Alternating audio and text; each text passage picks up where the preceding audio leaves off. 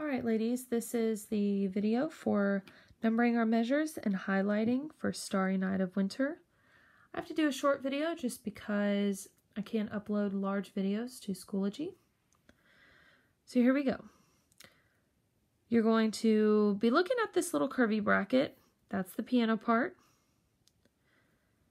And at the beginning, we're going to just label it 1, 2, 3, and 4.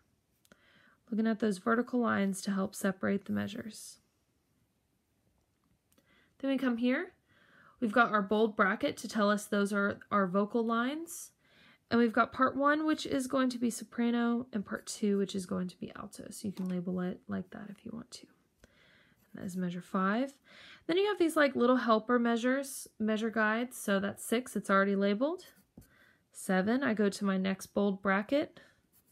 8, 9, and 10.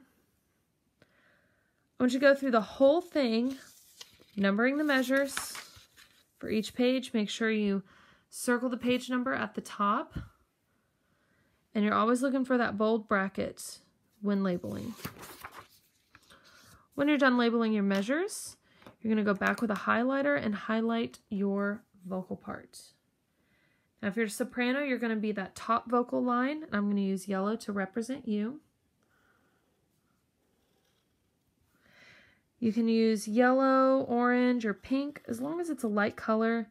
Use something like green or blue. It tends to make the words kind of disappear.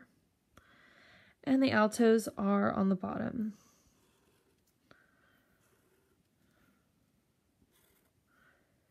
Okay, so this is just a starter guide to kind of help you get started on it. So you circle your page numbers, number your measures, highlight your vocal part, and only your vocal part. Sopranos are not going to highlight an alto part, and vice versa. Okay, there we go for Starry Night of Winter.